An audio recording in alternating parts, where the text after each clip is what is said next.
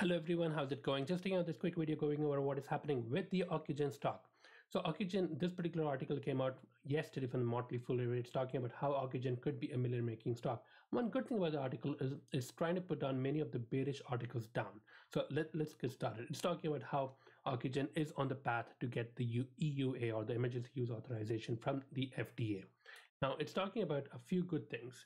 One, that it could be of more interest with the Department of Defense because it's easy to transport. It's highly effective and it's easy to store because it can be stored at a much higher temperature compared to the Pfizer and the Moderna vaccines. So that could I catch the interest from the Department of Defense.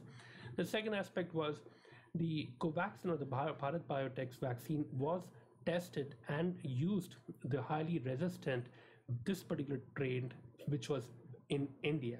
So India has the highest or the most notorious strain of COVID-19, and Bharat Biotech's Covaxin used that, or it was very much successful in eradicating that.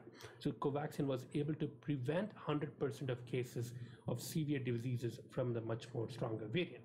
However, Pfizer and Moderna were developed before those mutations in COVID-19 had already come out. So that's one thing to look into.